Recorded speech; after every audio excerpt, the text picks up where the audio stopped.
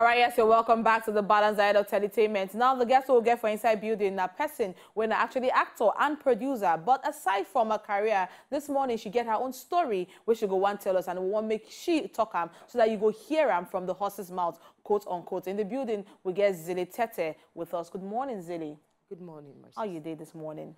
I'm fine. Now, looking at the scenario, looking at what happened, tell us your story. What actually happened? Like you all know, my name is Zilly Tete. I am Zilly Gabriel Tete, known as Zilly Tete in the industry. I am an actor and also a producer, entrepreneur. Just try to hustle, make it for rich. I am from River State, Andoni, LGA to be precise, and my community, my village name is called, the name is called Ajakajak. Well, there have been a lot of issues in terms of insecurity in River State, which is no longer new to everybody. But the simple truth is that this insecurity in River State is mostly from my community. And for the past 3 years, it's been worst. Let's say 2 years, since 2017, it's been worst. Since a young man called Frank, Etengo Frank, who is from Ajakajak community. I am from Ajakajak, who is also known as Gopi. The governor declared him wanted 2 years ago. At the same time, they were looking for one other guy from Omok. And after then, I placed a ransom, and we don't know what happened. Nothing has been done to date. Now, this is my story. I woke up this morning, I was still on bed this morning. At about 3:15, I woke up to ease myself. For some reasons I don't know, I reached out to my phone, and I find out that my younger brother called me 15 minutes before then, which was 3 o'clock. And I decided to call him back. Because I've been living in fear. I am in the city, but I know that my community, a lot has been going on. So immediately I called back. I called, and I could barely hear him. And while I was trying to understand what he was saying, I could hear gunshots everywhere. Like you could hear the sound of gunshots.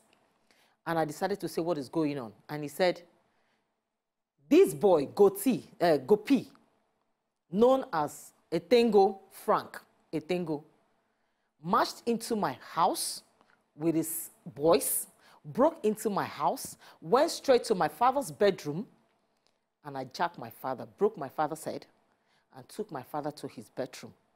My mother rushed out and was begging them. He couldn't come out because of the shooting, because if he come out, they might kill him.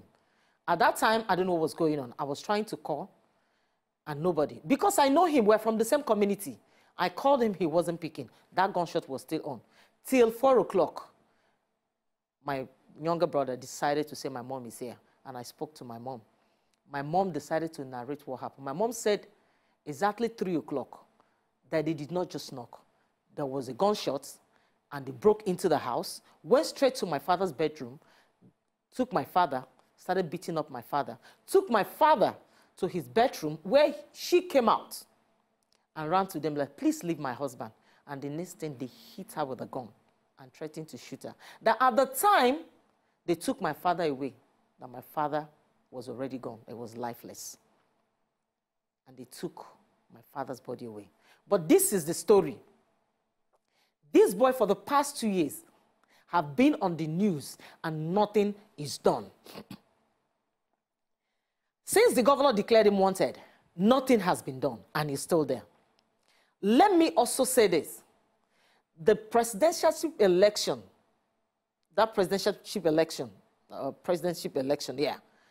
this boy killed Honorable Mowon Owo Etete, who was the former chairman of Andoni local government for 6 years, and his brother, and carried the body. And killed another man who was the secretary of the local government. Beheaded that one too, and carried his body. Who is also from my community, called Ignatius. And that governorship election day, this same guy and his people killed the first female chairman of Andoni local government during PDP. She's still a PDP. And I also know that she is an advisor to the governor. And nothing was done. Nothing was done. Andoni, the PDP national chairman, is from Andoni. Less than 2 months ago, this same boy kidnapped some Lebanese guys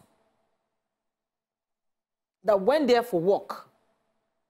And the governor spoke up for the first time, threatening to remove the chairman from the office and strip the chiefs of the honor, the titles, and ransom. This boy is actually asked for ransom. And my cousin, who is the present chairman of Andoni local government chairman, Andoni local government, paid the ransom. Him and his people. And the Lebanese people were released because their office was threatened. His office was threatened. And after then, he took his father away from the village. He lived with us until he became the chairman. Nobody knows that he wasn't my brother. People know us to be sibling, but now people see us to be cousin, which is okay. And also kidnapped some Yoruba people.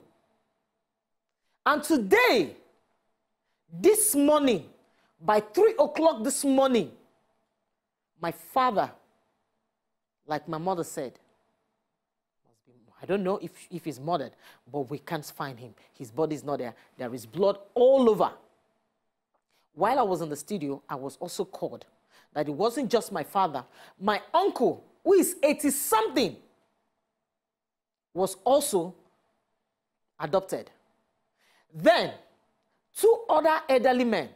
One of them is the former commissioner's father, Dr. Salah Seneyo. And I asked, where is justice? Is this same boy, Etengo Frank, Etengo, known as Gopi, bigger than this country, Nigeria? We keep talking about the insecurity in Rivers State, yet nothing is done. Where is the government of Rivers State? Where is the president? Where is our people? Where are people? People should come out. I want justice. My father is an air soldier who has nothing but grace of God. A 74-year-old man. Why? Since 2 years till now, over 400 young men have been murdered, and nothing is done. Check the internet. Gopi Etengo name is #1 in Rivers State, and nothing is done. Yet we have governor, we have chairman, we have people representing dead body, not human beings. Now, we know, say, a lot of people, even the governors and people, our leaders, actually watch the show and they watch Wazobia Max TV. What will be the one message we actually want them to actually hear at this point in time concerning this situation? Because we know that this situation is hitting home, especially as now your house and now your family, they're affected at this point in time. I will not say Rivers State, they hot. Waiting be that one message where you want me, the governor of Rivers State, and every other leader where they watch the show now to hear on top of this matter. I know say people will say, because say you don't reach me, and make me the talk.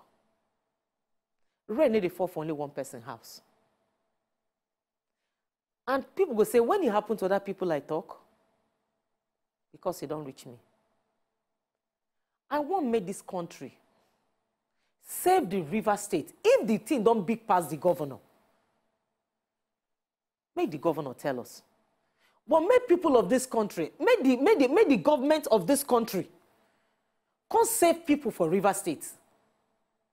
Make them at least get this boy. One person no go feel big past the whole country now. It happened to me today. If it be another person turn, and we don't know who be who. And whether you like them or not, they see they spread their tents.